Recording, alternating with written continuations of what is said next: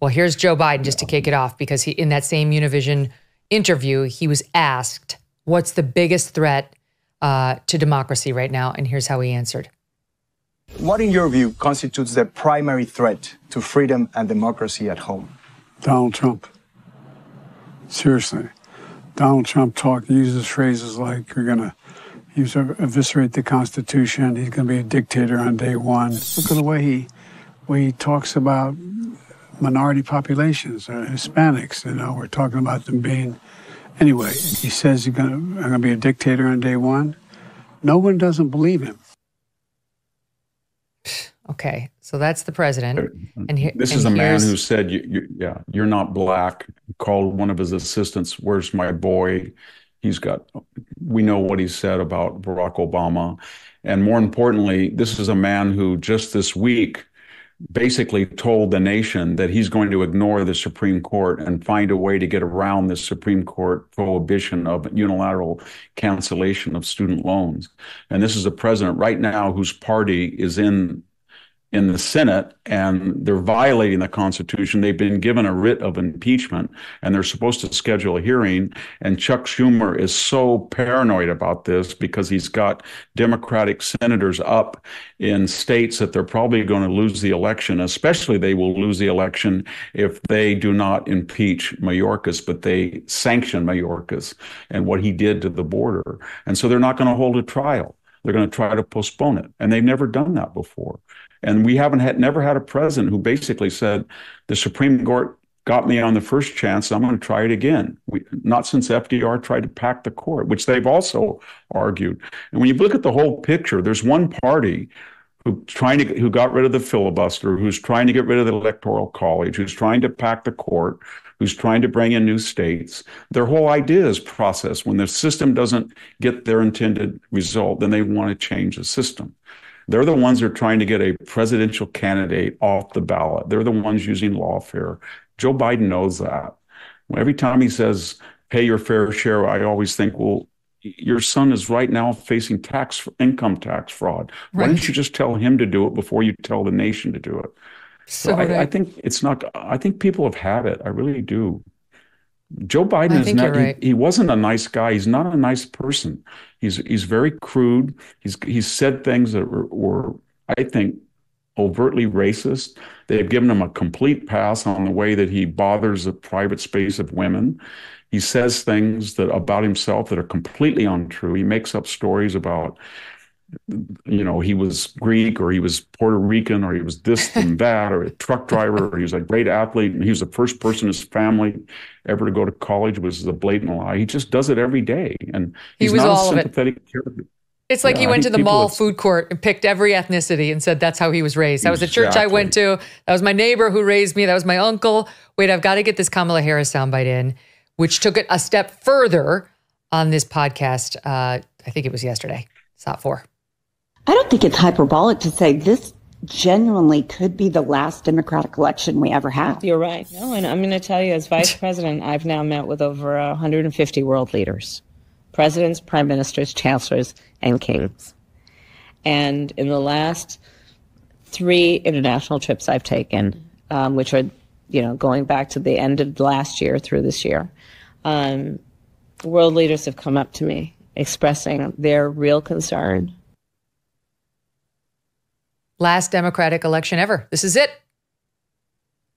This is a person who was elected after she said in June of 2020, after there was all these violent demonstrations, 120 days, 35 people killed, 1,500 police officers injured, $2 billion of damage, police precinct, court, iconic church torch, trying to storm the White House grounds to get at the president, who had to go into a bunker. And she said, this is not going to stop. It shouldn't stop. This is going to go all the way to the election. And she's talking about disruptions to democracy. All she had to do is say, she could have easily said, we lost the Supreme Court decision on the student loans, so we have to follow the court decision. That's all or we're not going to let Mark Zuckerberg put $419 million to absorb the work of the registrars this time around. That's not a good thing to have in a democracy. Or we're going to make sure that every candidate gets on the ballot who's qualified. We're not going to take people's names off. It's all she has to say, but she's not going to say that.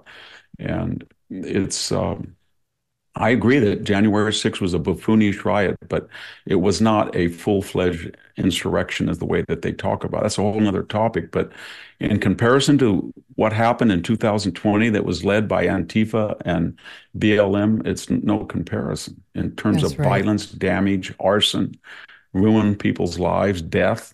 And they know that.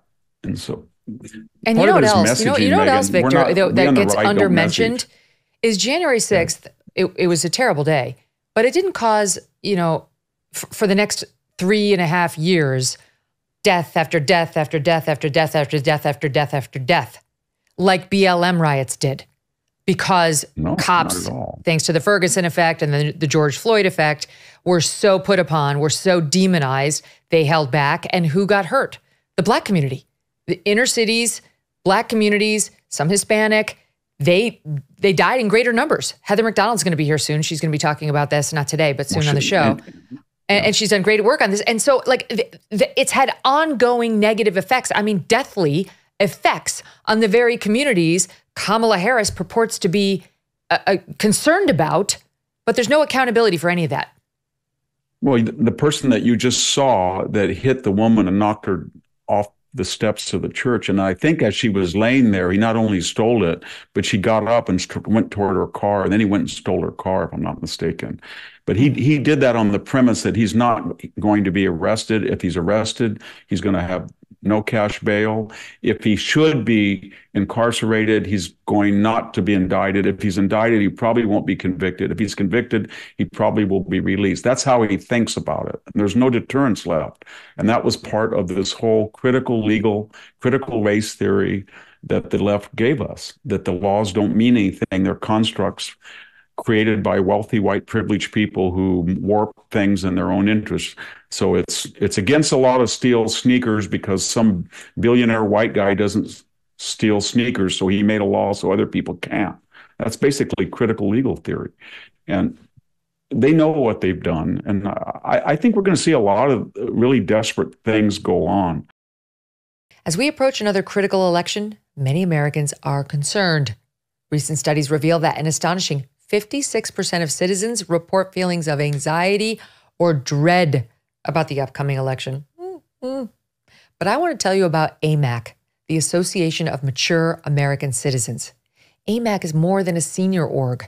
During these challenging times, they fight for common sense and for the U.S. to return to traditional American values. Visit amac.us/Megyn today to get an exclusive election year special, 4 years of AMAC membership for just $30.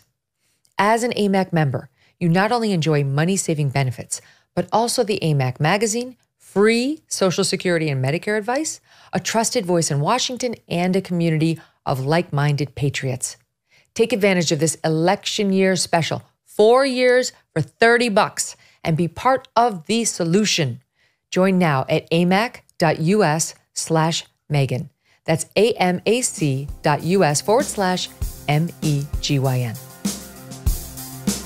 Hey, thanks so much for watching. If you like what you just saw, hit the subscribe button for more clips and full episodes.